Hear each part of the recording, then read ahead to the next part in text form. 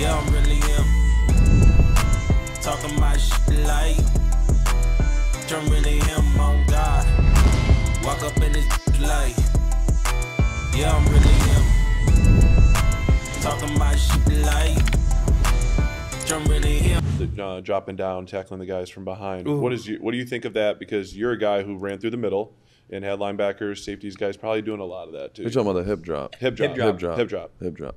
Yeah, I mean, it's how are you going to tackle, dude? It's tough to play defense It's now. tough. Doesn't make sense. There's no way they can make that a fucking rule, bro. Yeah, it's no way. Probably a better question for you, honestly. That's real though. I don't know how you would control yourself to not. I mean, nah, it's crazy. I mean, I remember just later in my career, I would watch all my film after each season. You want to look at everything. And I'd look at 15, 20 balls over the middle. I'm like, man, if this was in the earlier part of my career, I'd probably be missing a week. Yeah.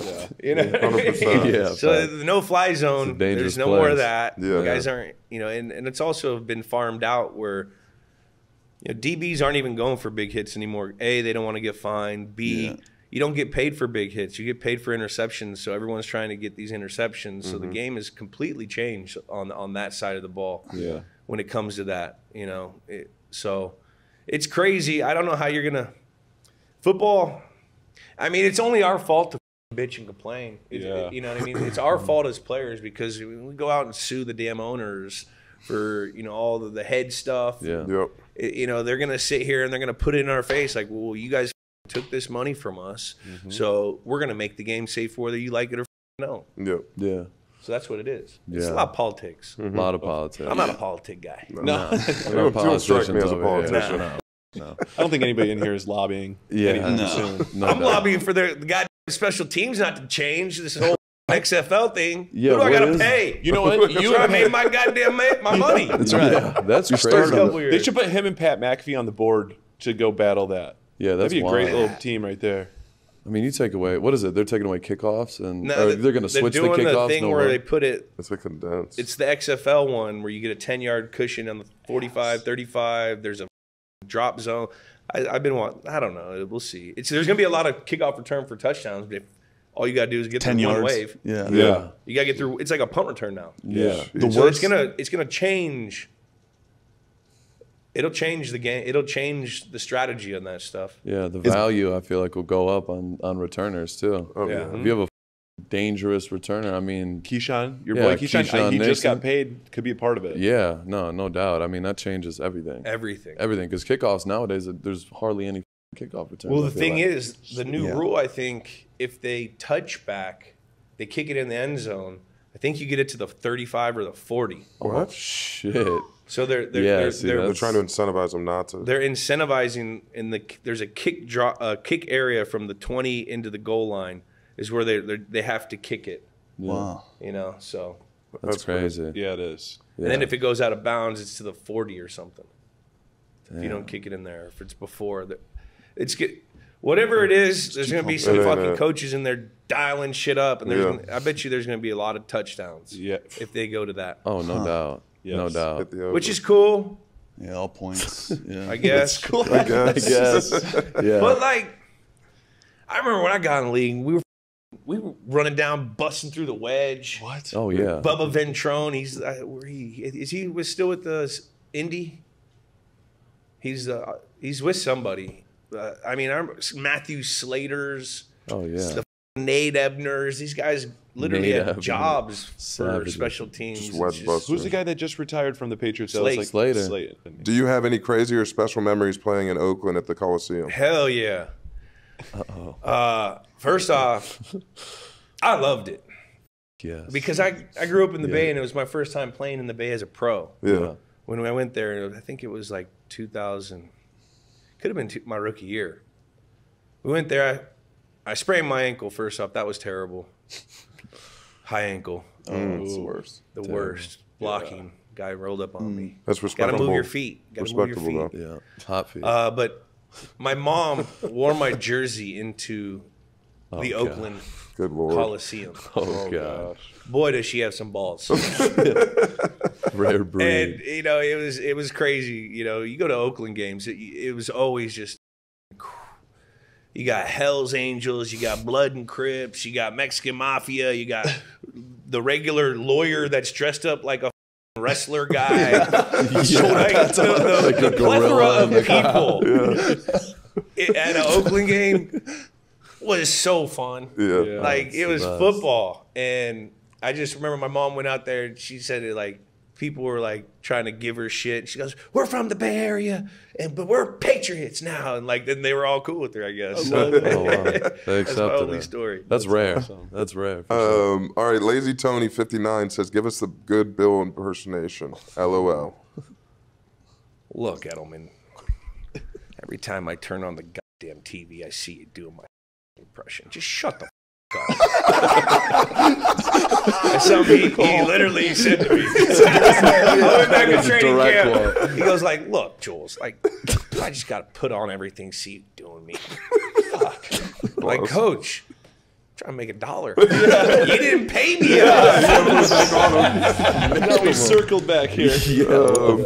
This guy Matthew Stafford doesn't miss ever, so it's like the ability to feel like I have so much confidence, like so much confidence that he knows like where I'm going to be out of the break, but the ball is going to be in the one spot it needs to be. Like there's going to you can put a ball out there and be like, you leave me room for error to kind of go grab and I can make up for space. Where it's like, I think of like so many passes. Like I caught one from Pittsburgh this year. Like I had like a wheel route, like, and He laughed. he like we kept like he lets it go late. He lets it go late, throws it, bro.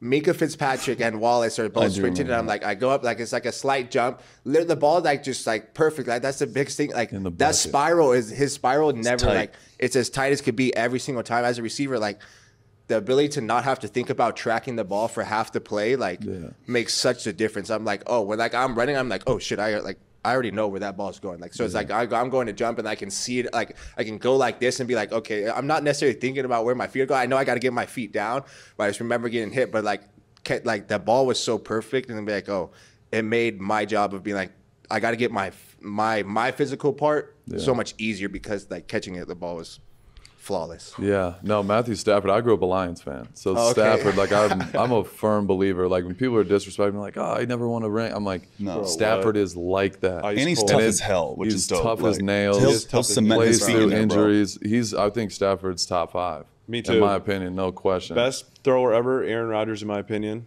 Okay, And then it's Matt Stafford, though, Where for have me. you been? We're you on the same we're on page? the same team. So that's the thing. You said Lions. You Yeah, said what Lions. do we do? You boys can get on out of here. You said Lions. I grew up like my family was like a Steelers family. Troy Polamalu, Samoan. I'm Samoan. So He's a Pittsburgh guy. So they're like that's like a natural like team Sure. everybody grab. Or the 49ers. They're just like teams that kind of where the poly players have gone. But I was like, man, I loved like Aaron Rodgers. Like I was a cheesehead as a little kid. Like when they won in 2011, I remember being the only one in my family that was so happy. Beating the And I was Steelers. like, Yeah. Let's go. The lone Let's wolf. go. Yeah, Yeah. but that's why when I came here, like I never like it didn't register like Matthew Stafford was always playing against them until like we would be in some like we were like we'd be in the Breakfast Club and he'd be like, yeah, we go back to this game in 2016 where we played the Packers and like I threw this out route to Golden Tate or somebody. While he's talking about some other receiver and I'm just like, man, you were playing against the Packers all this time and I had no idea because I loved Aaron Rodgers. I'm out here crazy. like, yeah, it's just like me That's when I'm watching wild. Braun. I'm like, I'm my glorious king, number 12, throw the ball so perfectly. Like, thank you. Like, so Glorious effortlessly. king. It's like, He can do the Flick of the same thing, wrist. though. Yes. it, like, Arm it talent. absolutely blew my mind. Did you think you were going to get it? Where'd you feel? And then just your thoughts on that.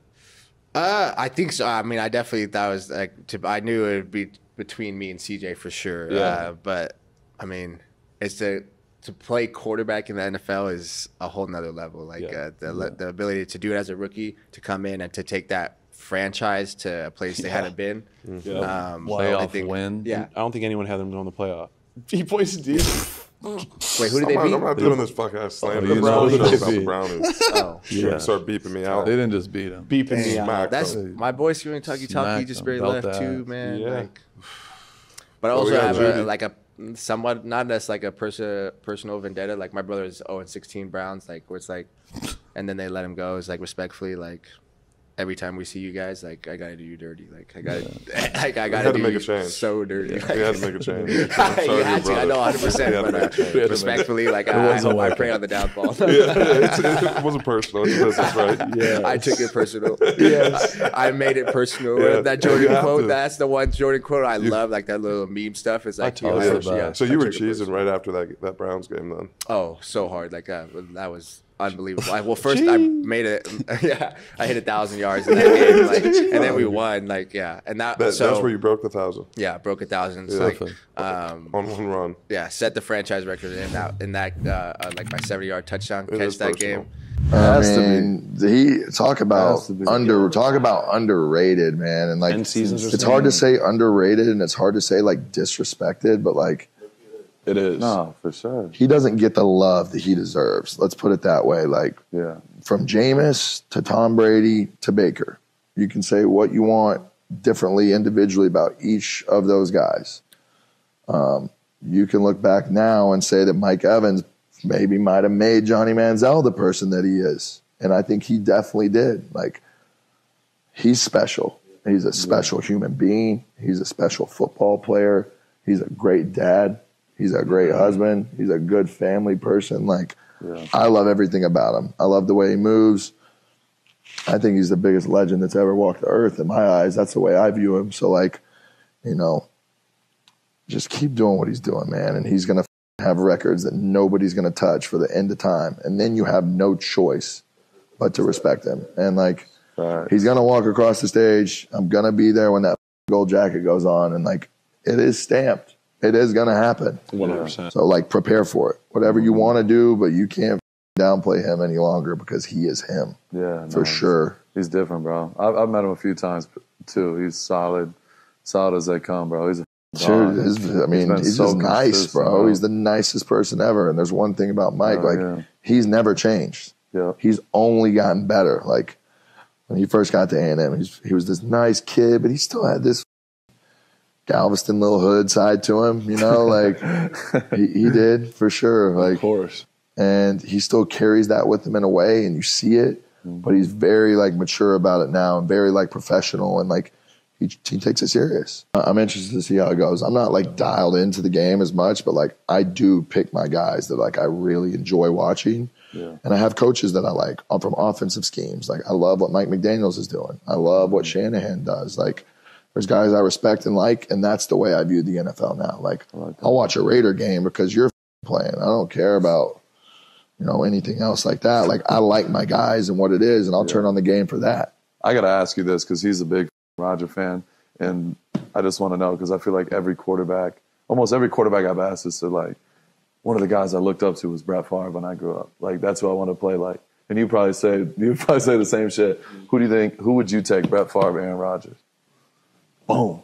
Boom. now we're talking. Yeah, let's get to the nitty-gritty. You know? Okay. Yeah. Brett Favre had one of the biggest, like, cannons of all. They're two of the most natural throwers of the football, like, of all time. Like, it's not even close. Rodgers is a better natural, like, flicker of the football to be able to get it to where it needs to go. Favre could do it for sure and was the guy. Favre, to me, will always be a bigger legend. I love Aaron. For me, this is like, I can't even decide. Because one shaped my whole life growing up. And then when I get to the NFL and you turn on film and you watch what the they were doing and what him and Devontae did, like, different. Man, like, like, me and Mike had that bond in college to where you go, like, wink and he's so route, and it's like on point, and it's like an option route too that we're not even speaking about, just like an unspoken bond. So, like, it's so hard. From a legend perspective, it's Favre. From a football player perspective, of like natural flicker of the ball and like just that guy with ball placement. What he did with, like, the back shoulder game and these routes and this shit is so, like, legendary from a detail standpoint. Yeah. Yes. He changed And it. Favre did that, but, like, Favre was, like, even more elusive than Rodgers. Like, he had, like, You know, he had like this back then. Like He had his Wrangler jeans on. Yeah, I mean that shit. He was a dog, though. A dog. He was a dog. a, So he was like a true first gunslinger. And so it's far because I'll always ride and always choose the guy who was a dog in life who like figured it out. Yeah. And like Rodgers is not a dog like that. Like he's a dude. He's a dude, He's not a so. dog. Yeah. That makes sense. That makes total sense. That hurt my heart. It's like but- comparing Vic and Lamar, basically. It's like Yeah, going Vic versus okay, Lamar. yeah. Like, Vic's the bigger legend because of he was like But the first Lamar's one. gonna break But every Lamar's single one of gonna his kill. records, like that have 100%. stood forever. A UFC hypothetical fight: Maxx versus Greg Hardy. So let me tell you this. I'm going to tell you, Greg Hardy actually really did it. I have so much respect for Greg Hardy, how he trained. He came in, the adversity that he faced. He came in and he did it. I'm not supposed to talk about this, and I'm not going to talk about this, but I'm going to tiptoe around. Wiggle around it. Let me Yeah. just say this. I saw some footage of our boy Maxx Crosby. And Maxx can fight. Maxx can fight. Maxx will f some people up. He's got the size, he's got the speed, he's got the power, and he's a mean mother when he needs to be and when he wants to be and when he has to lay the smack down and show people what's what. So let me just put it that way. We'll take that. That's Yeah, good. We'll That's take good. that. I You appreciate happy you. with that You one? know exactly what the fuck I'm Yeah, 100%. You know, I heard there's some drama with the Lil Watt brothers. You know what's going on with that? Yeah. Which one do you want to start with? Go to you. I told you. Oldest first. Oldest? Yeah, oldest. Yeah, Hang on I a like second. that. Hang on a second.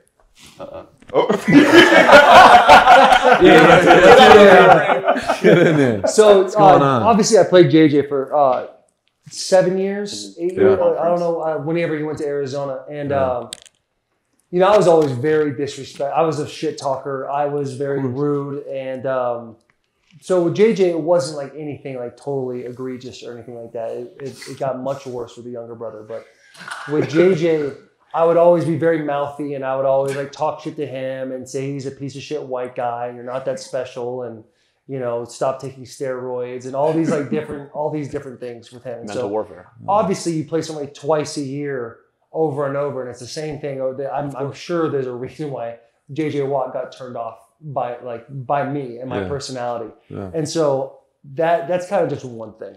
2016. He's digging the memory. 2016, we played the Steelers. We played them Thursday Night Football. Like Antonio Brown had that catch off his helmet in the back of the end zone. It was insane. They blew the doors off of us, and it was late in the game. T.J. Watt's rookie year, and this is when now T.J. Watt plays predominantly on the right tackle on the left side of the defense. Now at this point in his career, or at the only point in his career, he was playing on the left tackle, and so I had him the entire game. And T.J., he was finding his way in the league. Like he wasn't TJ Watt that we see now. And so we're playing and he's, still trying hard. He's still doing his thing and we're losing real bad. It's like the last 4 minutes of the game, we're just throwing it over and over again. And I'm pissed off because we're losing. And the last thing we want to do is be in pass protection for when the game's fucking over for the rest of the day. They're just teeing off on you. Like, goddamn. And he said something. I can't remember, but I'm walking and he's like, scoreboard. Which that's a Watt thing, by the way. They always hit you with the scoreboard. They hit comment, with the scoreboard. Hit me with the scoreboard. And as I'm like turning around, he's hitting the scoreboard, blah, blah, blah. What you gonna do now? And I'm thinking, brother, you haven't even had a pressure today. But I'm like walking. He's like scoreboard. I go, and I turn around and I spit and I hit him right between the eyes. Oh, no. And it was What a shot. It was 100% intentional. Oh, no. It was meant to make him upset. It was bad intentions with my ultimate disrespect. Ultimate, dude, it was and it was bad. I've done it it before too. I'm not gonna lie. He's like you're disrespectful. Like you shouldn't be in the game. Like you are a piece of shit human being. Like really going in on me, and that was making me feel better. I was like, I'm glad I did this. I'm glad I spit in another man's face. And like after ultimate disrespect. After the game, him and Bud Dupree, who actually ended up playing for the Titans a couple years ago, they were like, after the game, game's over. And to me, it's like games, practices, fights, all that. And there. You in the locker room, it's all good. Yeah. Obviously, spitting goes much farther than that. Much farther. But to me, I'm like, it's over. Hey, good game. He's like, no, fuck you. Like, we will be, Bud Dupree's like, we will be outside your bus waiting for you. We're going to beat your ass. Damn. And I was like, I'll fucking be there. I think to myself, I'm going to get my fucking ass beat. Dude. I am for sure going to get my ass beat. So I get changed. And I'm like kind of showering as I'm like getting ready to leave the locker room. I'm like, damn, dude, I really am going to have to go out there and stand by the buses. And dude, I sat outside the buses for like 25 minutes. You were waiting? Waiting. No shows. That's a man. Just trying to be a tough guy. And I knew I'm going to get my ass beat here. And actually, Bud Dupree and TJ Watt walked down. They looked at me and they kept walking. And I thought, thank the Lord that they didn't come, because I would have had to keep this bullshit tough guy persona up for another hour as I go to the hospital from getting curb stomped by these two guys. And so that ends. And I truly don't think anything of it. Bud Dupree comes on the team and we like talk about it. Like, I was like, hey man, how about that? And he's like, yeah, that was wild, right? I was like, yeah, it's pretty crazy. That was wild, right? Pretty crazy. Yeah. And he actually, it's no big deal. Well, I think like last year or 2 years ago, TJ Watt was like an option. Like, do we want to get the Watt brothers on the podcast? JJ says no. TJ says no. We're like, let's get Derek. Let's get Derek Watt. That'd be fun.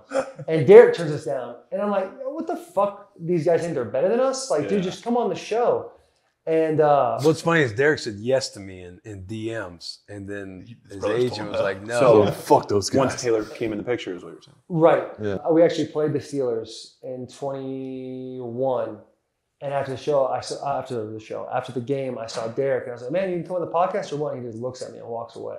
Like, what's the deal with these guys, man? Like, I'm really not thinking to myself. And then Super Bowl last year, I'm talking. I just kind of like explained the story, like in less detail and less enthusiasm. Like I didn't come to the table like you did when you were stretching rims, enthusiasm. But I was kind of just telling the story, and like Big Cat is like, you spit in his face, like you can't do that. No, JJ Watt was going on PMT. Yeah, so, we were talking with. Part of my take, you got PFT and Big Cat and JJ Watt standing there. Yeah, but they didn't. I was like, yo, what's the deal with them? Like they're having a big issue with us. Like, can you talk to them? Like, yeah, we'll talk to them for sure. And then like we go to get food, and I get a text from Big Cat like, you spit in his face, and I was like, oh fuck, yeah, I did. And that's when I went to see JJ, and it was gonna be like this try to be funny confrontation between me and JJ, and it really just turned into me like tucking my tail between my legs and being like, yeah, that was fucked up. Like, he's like, yeah, you shouldn't have done that. And I was like, yeah, it's my bad. I literally made a video to TJ, and I gave it to Big Cat to show TJ, like, to apologize. And then, like, now this year, I'm actually going to send another video to Big Cat because they have TJ on later this week, and I'm going to apologize again. But so they'll probably never come on the show. I'll probably never get a Whopper on the show, and it's truly for good reason. Like, I shouldn't have. I mean, imagine if I spit in your face, bro. Yeah, no, I would hate Would I be sitting here right now? No, we'd be fighting. He spit on the same team, Steelers.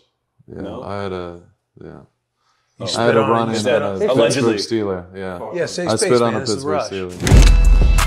Walk up in the light. Yeah, I'm really him. Talking my shit like I'm really him on God. Walk up in the light. Yeah, I'm really him. Talking my shit like I'm really him.